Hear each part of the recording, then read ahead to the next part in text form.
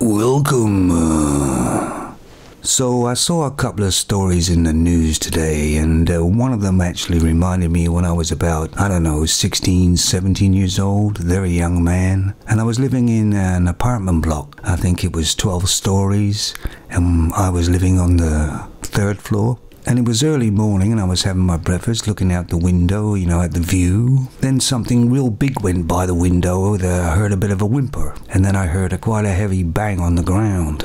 I couldn't see from my balcony or anything, but the police and the ambulance arrived really quickly. I found out afterwards that it was a 17-year-old female, and she was living on the 7th floor with her mother, just her and her mother. They weren't getting on very well, and she got out onto the balcony and got over the outside of the balcony, trying to get her mother's attention. And apparently she slipped. She had no intentions of actually jumping, she just wanted to get her mother's attention. And of course she fell and hit the railings below, and she didn't live very long. A very sort of tragic event, really. When somebody loses their life, it's always tragic, especially when they're very young, at 17 years old. So in the news, in Florida, in a Holiday Inn hotel, a very young couple was staying on the 6th floor, 19 years old, male and female, boyfriend and girlfriend. And apparently there was loud yelling going on in their apartment and where they were staying. And eventually the people saw the female hanging outside on the balcony, and the boyfriend was pulling her back off the balcony. And they eventually called security. Security went up there and it all went quiet, and then the female went out onto the balcony again and berated the people below for calling security, and she was hanging off the balcony again, and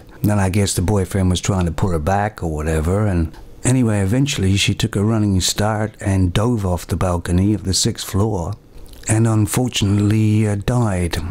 And because of what happened and the witnesses and everything, it was deemed to be a suicide, and there was no foul play, say, from the boyfriend. And there was also video camera footage or camera footage in the hotel that actually supported the facts. I mean, that's a very tragic story. You don't know whether they may have been on drugs or alcohol or something or whatever. But let's assume that there's no camera footage to have. There was no real witnesses. All they heard was yelling and screaming, and no security was called, and the same thing happened. Guess who would be in the frame and have to answer some very serious questions? And that would be the boyfriend. And he could end up being in a hell of a lot of trouble for no fault of his own, because he's a male. Because what I've noticed that when a female dies, especially a young female, they look for the closest male around to blame. In other words, he's guilty unless he proves himself innocent. Luckily for him, this was found out to be a suicide, and the female purposely dove off the balcony.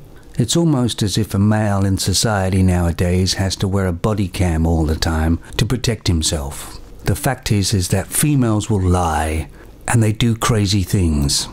So here's another story. It's about 3 young females who basically took all their clothes off and became nude at a rest stop, and they apparently said they were air drying. So that when policemen arrived, they jumped in their car and took off. Like, how many people just take all their clothes off at a rest stop and stand outside? So anyway, they got them at a store or something. The car stopped, so the policeman went over, and apparently he was attacked with a baseball bat, and they took off again. The car was finally stopped by spike strips, and the women all put their arms together and refused to get out of the car, so they had to be tasered.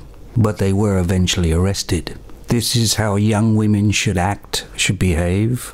Looks to me like maybe they were members of a gang or some sort, could be, but these are supposed to be our future mothers of our children. Is this really the right way to act? Unfortunately, this is the future of the females nowadays, and these females will probably expect to not get charged with anything because they're females, or if they do get charged, it'd be a slap on the wrist. Anyway, that's just my beef for today.